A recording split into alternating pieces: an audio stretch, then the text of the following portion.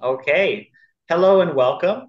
I'm Shi-An Costello. I'm the artistic director of Keymore Festival for Contemporary Piano. And I'm here today speaking as a preview event for the festival on December 17th, Saturday, December 17th at Pianoforte Studios in Chicago.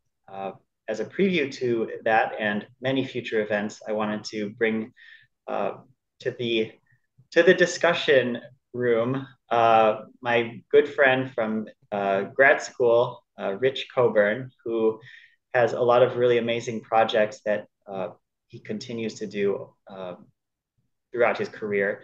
And in particular, right now, he is the director and founder of BIPOC Voices. And he also works in a number of different capacities as a pianist and educator. He teaches music business at McGill University and uh, just a lot of different activities that, to me, somehow connect to the piano. And we can have an interesting little debate about that. But obviously, I'm myopically focused on the piano for these particular conversations.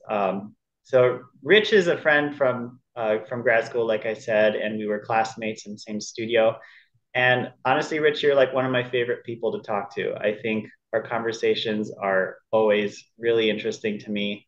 Uh, you have great like insight and like balanced, thoughtful ideas about music and non-musical things. So I'm really excited to dig in with you and be sort of like this little parrot that keeps bringing it back to piano, even though our conversations don't always revolve around piano.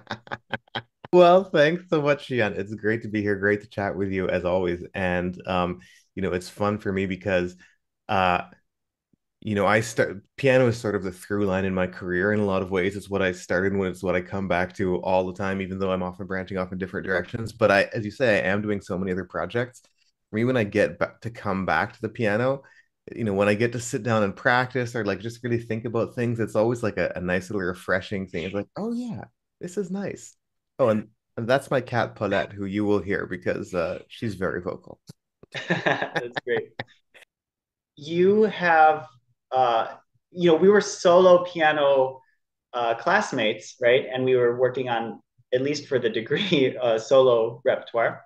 Uh, and something I've always seen you be have a huge part of your identity as an artist is to work with vocalists, um, a cat or a human, and and I think like that's something that I've always associated with you with. That kind of leads me to seeing the birth of BIPOC Voices, which is vocally centered. It's centered on vocal music that is unplayed or underplayed by people who identify as Black, Indigenous, or person of color. Mhm. So, my question, I promised you it would still be a question, um, is how do you navigate your like incredibly rich practice in the past and presently with working with singers, working with vocalists as a pianist with piano training and playing the piano and thinking of music through the piano and and kind of match that with this whole new world where you're making these high quality MIDI realizations of works and providing this service to people who've written uh, for voice in some form. Yeah, I mean that's an that's an interesting question because as you articulated in the introduction, everything that I do sort of feels like it makes sense on a through line to me, but when asked to articulate, it's not always so easy. I think that the something that I learned about myself later on is that I don't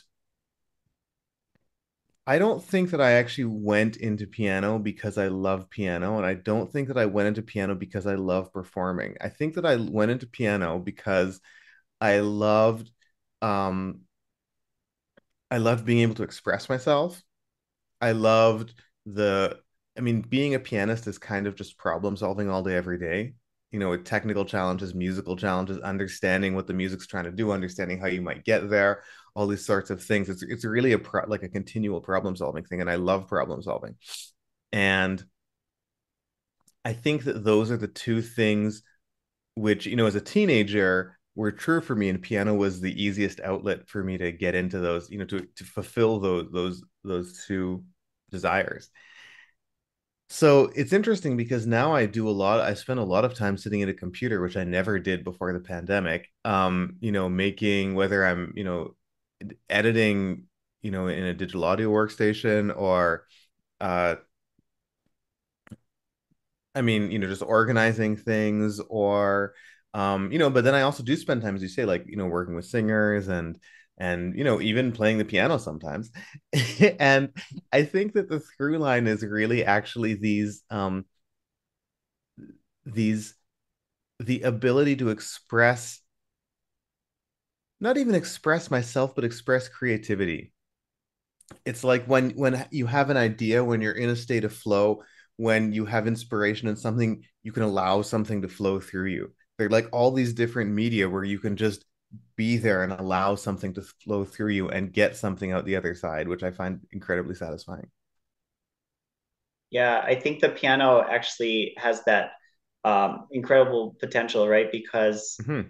the instrument is so complicated. There's so much going on. It's as complicated as, a computer, any kind of hardware. Mm-hmm. And you're using that medium to express creativity. Yeah, I mean, and it's like when you listen to really great pianists who you really love. I don't. This is like outside of the world of classical entirely, but only because of its sounds, but actually not because of the processes. Do you know Jacob Collier? Mm-hmm. Yeah. Yeah. So what I love about Jacob Collier is he has this amazing ability. His most recent album is improvisations, like him improvising standards, singing and playing. And for some of these improvisations, there exist on the internet bootlegged copies of other times he played the song in a different concert.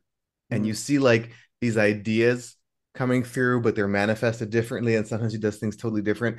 And you realize just from watching a couple of these how insane his ability is to just go with the flow and manifest something that feels so natural. It's so expressive. It's so and I only bring that up because it's, I think, even more obvious in improvisation than in written music. Though obviously it also happens in written music, but also because the processes that he's going through, the complexity of his harmony and his rhythm and his structural thinking is exactly the same as what's going on in a lot of great classical music.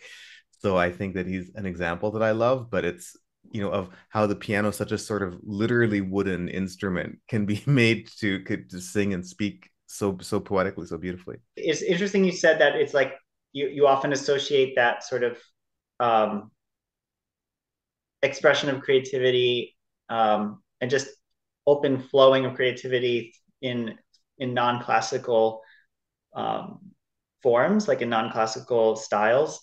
Um, is there obviously there's a part of it that's so much more is notated in classical music, but Mm-hmm. can you elaborate on that, like the difference between sort of hearing something outside of classical and having those components of that like free flowing creativity versus within that sort of classical world? um yeah, because you're in both. Yeah, You've been totally. I mean, I do live mostly in a classical world, though I operate outside of it to some degree.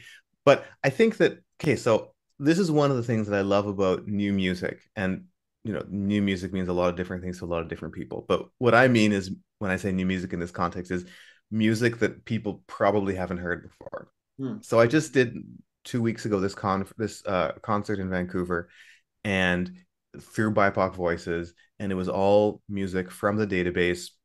None of it had ever been recorded before. So part of the project was creating recordings for these pieces.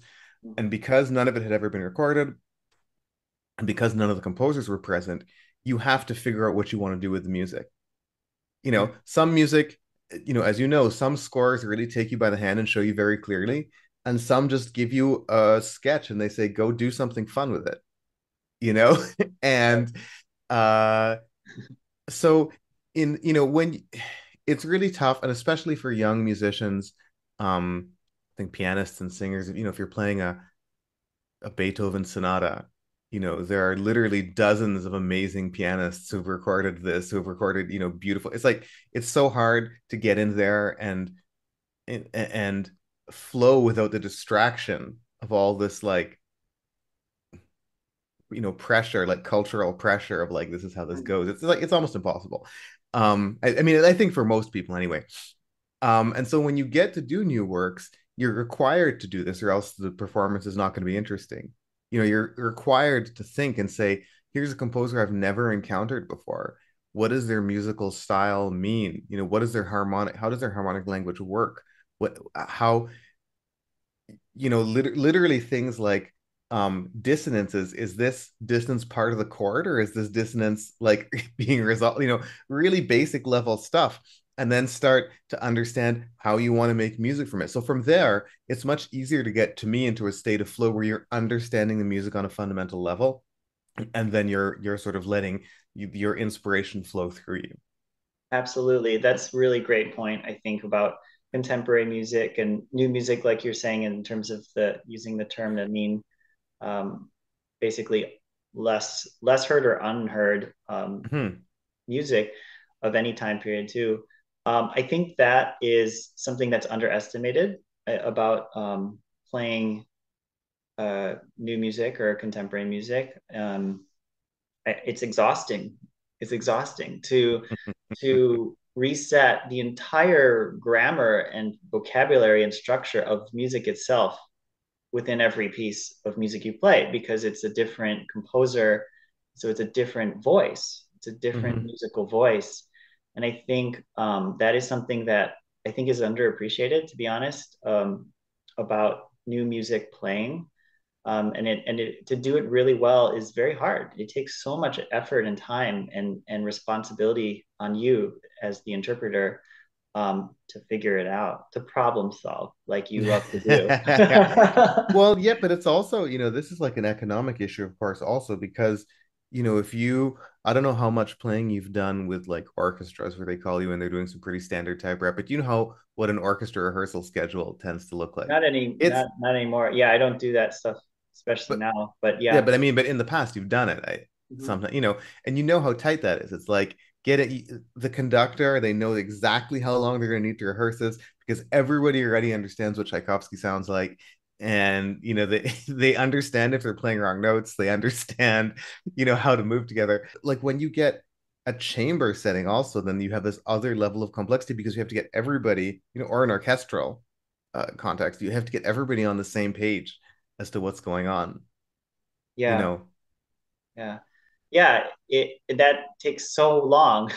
yeah. And then I think the part of it too is that it's not as cumulative, you know? So like in other Hmm. words, you work hard on some kind of rep, let's say Scriabin, Hmm. because I remember one of the Oh pieces yeah. we had going on was Scriabin Sonata. So like anything, but it could be anything. Scriabin will continue to exist and you could still program Scriabin for the rest of your life, you know, same with Tchaikovsky or Brahms, or and Hmm. it's harder to have that sort of cumulative continuity within new music because it's not really like in the rep yet, right? My question on that front, in terms of like the staying power and what you're trying to build there at BIPOC Voices, um, you know, and it is new music, so I would consider that new music, and it, what is kind of like the end goal that you see there? Because you know, given like that there's this kind of issue of like,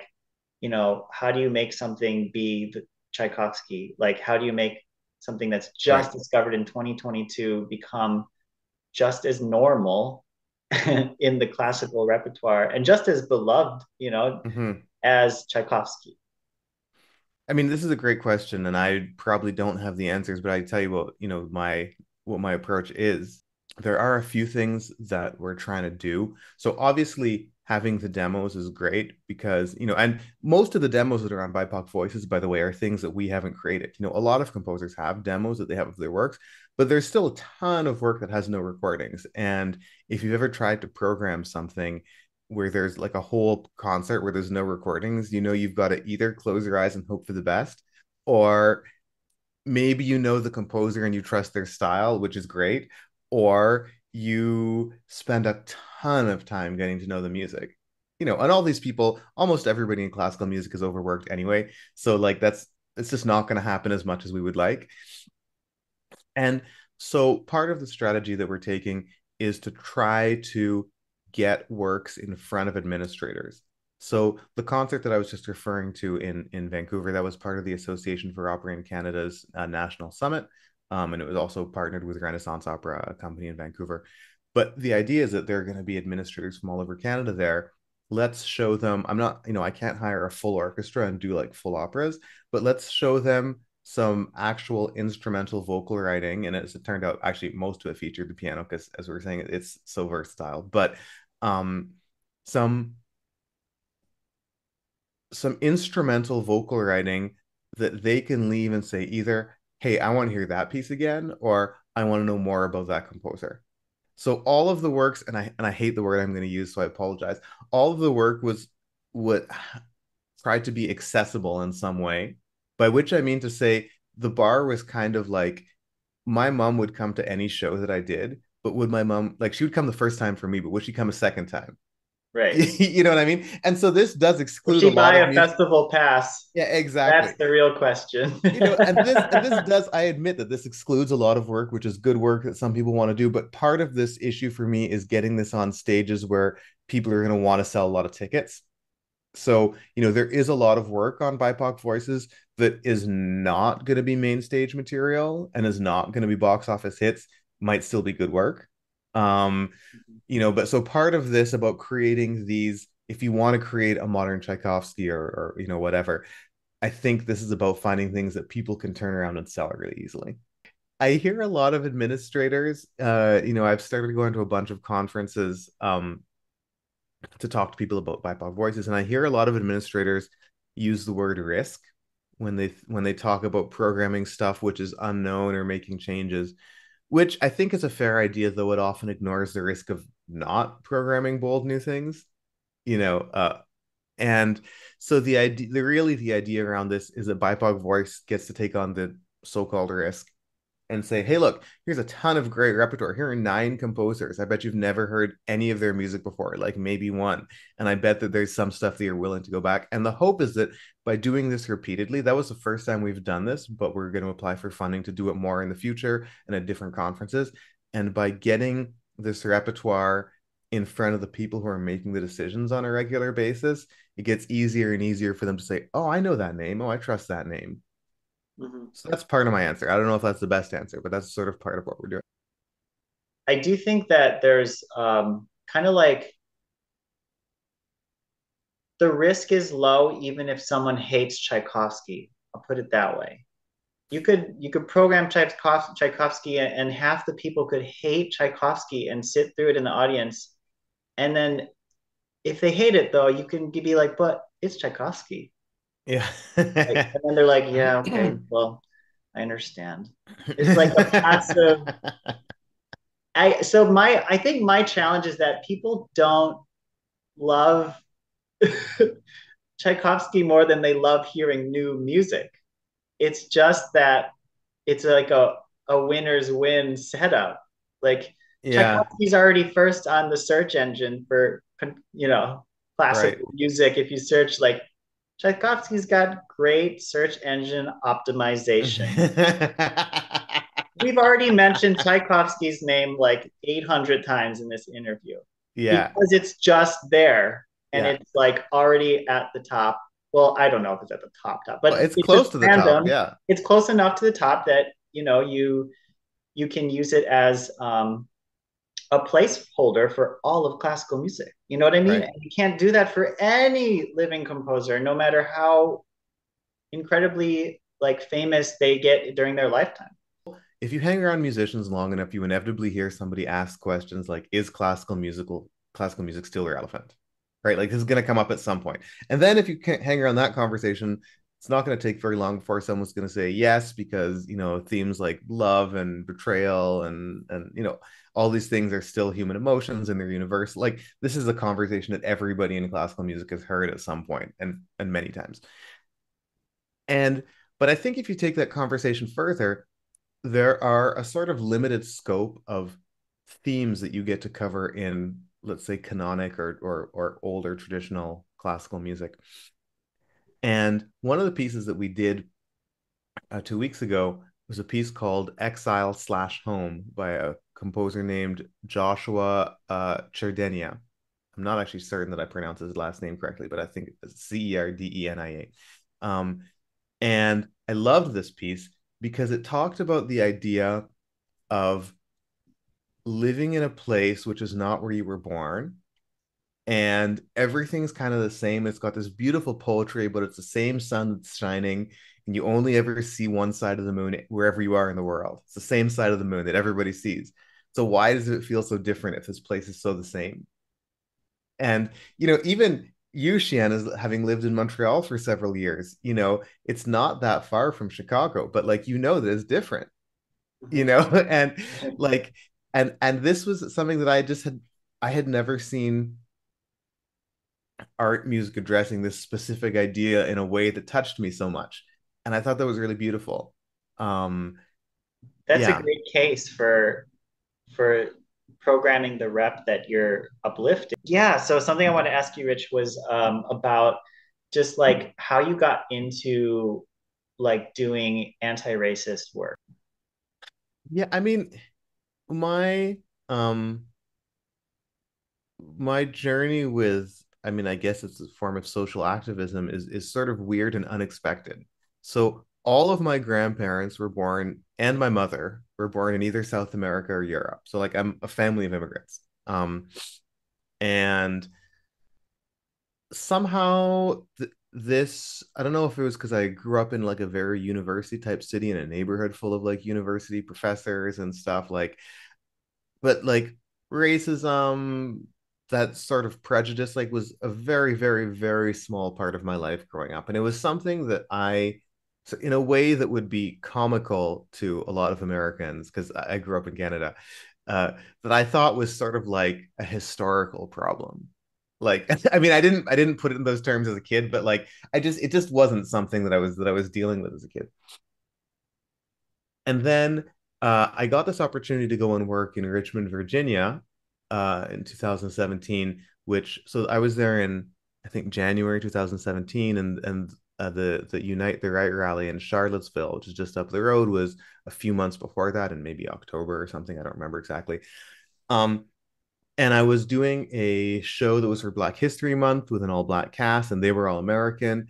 And it was just like a crash course in American racism.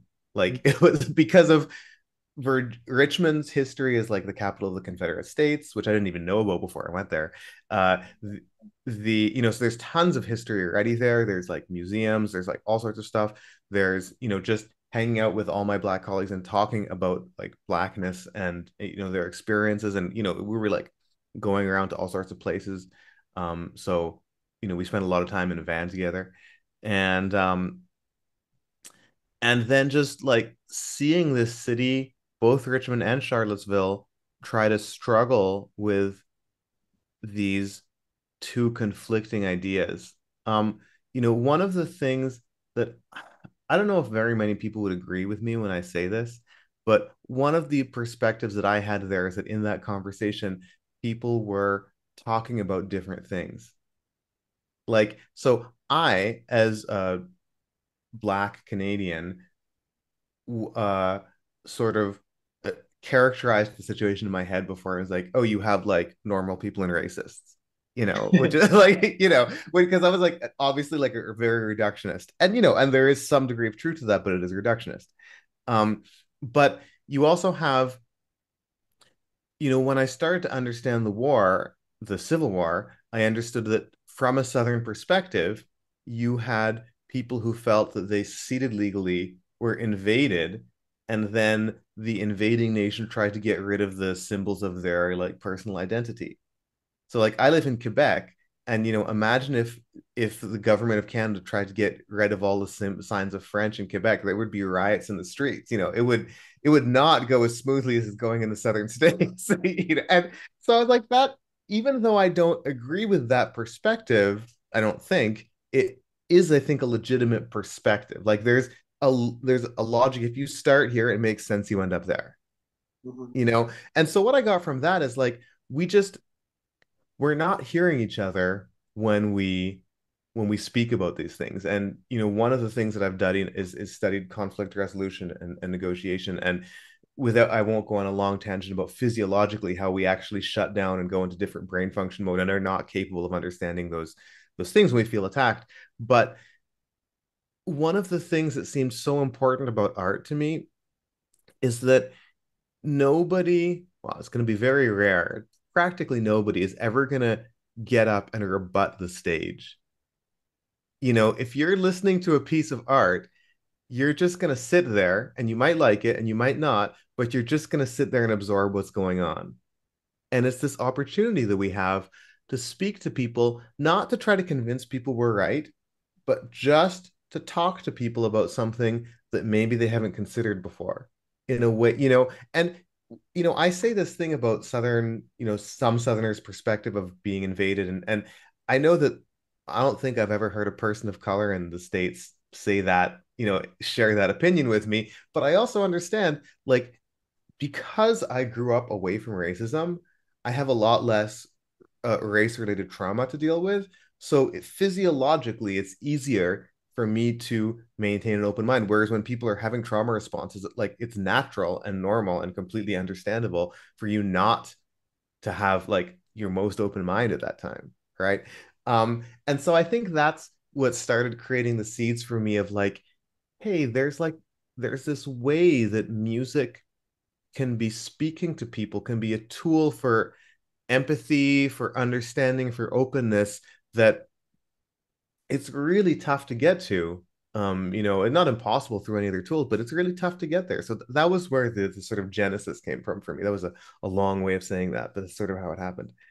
That's beautiful. I love it. Yeah, I didn't know that. It was really, really cool to hear you say how that happened because, yeah, you're right. I never thought of it that way, but the stage is not something you can um, argue with. Right. But it's the opportunity, I think, um, to invite people into political thought without sort of bashing them over. It's not it's not a debate. It's not a campaign, but it's still an opportunity to invite people into broader thought, political thought, environmental thought, whatever. I wanted to touch on the work you're doing with like how you studied conflict resolution, how you study the art of negotiation, how you work in music business department, teaching course at McGill Hmm. University in Montreal for uh, providing like the resources to negotiate things like contracts um, and any kind of it doesn't have to be a formal contract. It seems like it's very all encompassing. So I Hmm. wanted to touch on that for a second with you and hear more about that side of your life and your work. And I may try to find a way to to throw the piano back into the mix. But uh, let's start with the basics of your work in that field. I mean, I've always been somebody who enjoyed doing like tons of things, and I just really enjoy learning. So at some point, um, through a really weird chain of events, with my girlfriend meeting somebody to kickboxing class in her gym. Like literally, this is how it happened. Who I Most decided, things happen. right? I decided that I should study mediation. So I took this course, and it was very interesting. And I thought that I might be able to get some work in the industry doing mediation, but I found out that people weren't really interested in it, even in spots they could obviously benefit from it. It's just like it's not quite a mainstream idea yet. It's sort of increasing in, but just by the way, for to be clear what I mean about mediation, I mean an alternative, like a mode of problem solving, which is alternative to taking people to court. Um, so there has a lot of benefits because basically people tends to be way faster, tends to be way cheaper. People tend to be way more happy with the outcome. You have much higher compliance than with court orders, etc. And I couldn't find people who wanted to hire me to do that sort of work. So I had a great friend who suggested, why don't you just teach this to artists? Like they, a lot of their problems might not be big enough to justify the cost of paying a mediator. So they're going to have to do it themselves. If someone owes you $1,000 and you're going to have to pay $450 for a mediator, like, probably not going to do it. Um, so I started doing that. I developed a course. I worked with a great coach to develop a course. And I've been teaching that now. And the pandemic's been a great gift because I've been able to teach it all over the place at places that were interested in having me before, but where they didn't have the budget, to pay a flight and a hotel across the continent. Um, so it's been going really well. I mean, it's tools that I've used just like a ton, and uh, I think there's so much more to a successful career in music than being a good musician. Like, obviously, that's a prerequisite, but there, I should say there's much more to being happy than being a good musician. And so, yeah, I mean, I really enjoy sharing these tools with people, and especially getting back success stories of people telling me things they were able to achieve that they didn't think they could have done before. Yeah, that must be so satisfying, right? To Mm-hmm. that kind of feedback. Something I really admire about you is that you are like you always find a way to be like the perfect person to do what you decided to do. like like you go, oh, Rich is doing this now, and yeah, he's the perfect person for that. Like I don't think that about everything that everyone I know does. I go, oh, okay, we'll see how. But like for some reason, you're very like on. I don't know how you do it, but you're on. You find what yourself. Maybe that's a big part of it. But can you speak on it? Like, why is it that uh, how do you get there? Maybe because you explained it in such a funny way, like oh, kickboxing class, girlfriend's kickbox. But there's more to it than that. I mean, come on now. If I follow the advice of every random kickboxing classmate, I am gonna like mess up my life and career horribly. So how do you do that? That's really interesting that you say that, because I don't know if I'd really thought about that consciously before. But um I think I think for me it's really important to allow space to play and to mess around with no objectives. Um and you know just before we started the interview, I was telling you that December is going to be like an easier month for me, and I really have set maybe a third or half of December aside to just mess around with stuff. Like, I'm learning to do some programming. I've just found this really cool uh, AI, which has just been released, called Chat GPT, that I'm going to actually use to help me to learn programming faster. Um, and I just like playing with stuff. I could not articulate to you why I need to know how to code. That's a perfectly acceptable answer, though. Yeah. I feel like at the piano, like as a pianist by training, a lot of your life has been spent working on working at a piano, and um, I'm curious, how does that manifest in that context? Yeah, I have done Like this also with the piano mentality. though. Yeah, I mean, I didn't think about doing this, but I there are some things that are just fun for me to do, and often they're quite nerdy things, but I just, do them anyway. So I remember in my undergrad playing the two piano version of Rachmaninoff's symphonic dances with my twin brother, and I didn't understand the harmony. Like, I knew what the notes were, but I didn't understand how the harmony worked. So, and I think I couldn't take the advanced harmonic analysis class because there was like a conflict or something.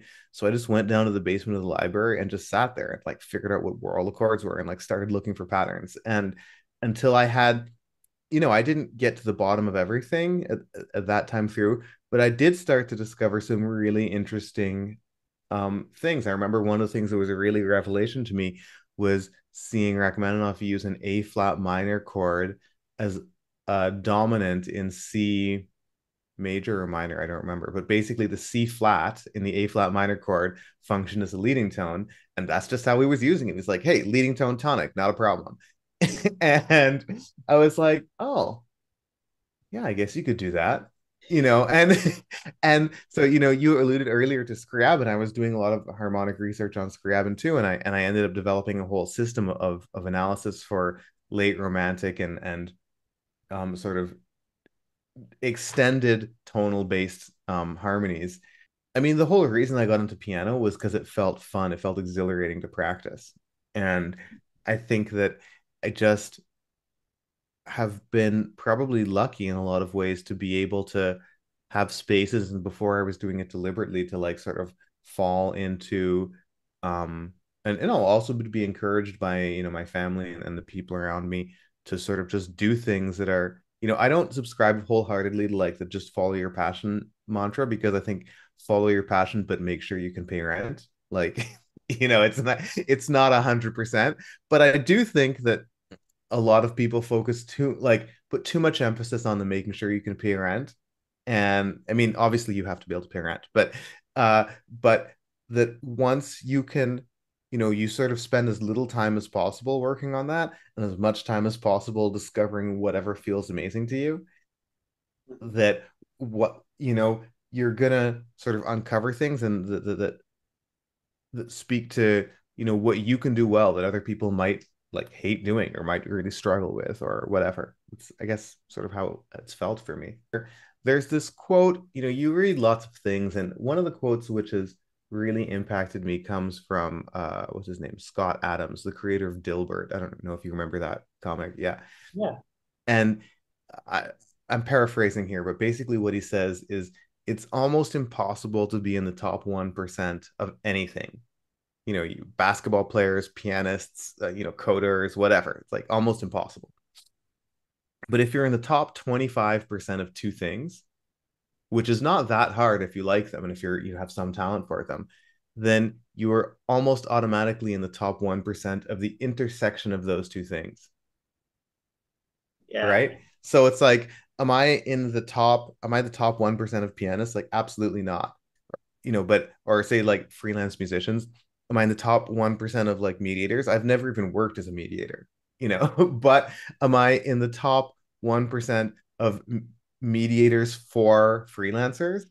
Like, of people who are understanding that conflict resolution in a specific domain of freelancers? It's like, I don't know. I'm sure there are other people who are doing this, but I haven't met them, So I think that's also part of the answer, is that by having wide ranging interests and just like following the things that do, when you can find ways to put multiple things, maybe if you can even put like three things together, making the MIDI tracks that I'm doing now, you have to be able to like, you have to understand orchestral music and how an orchestra moves. You have to understand vocal music and how singers work. You have to be able to play the piano to input the notes. You have to understand the tech. So there's like a lot of audio engineering that goes into that. You know, you have to have like, so that's like at least four different skill sets, which is Right. just one of the reasons that I don't look around and see a lot of people are doing this in this way, like in classical music. People do this in other contexts, absolutely, but yeah, I think that's a big part of it. Yeah. I mean, I think that is there's a lot of like business. That's like a way of thinking of things too, in a practical way, and in terms of business. It's impossible not to grapple with that if you're a solo classical Oh artist. yeah.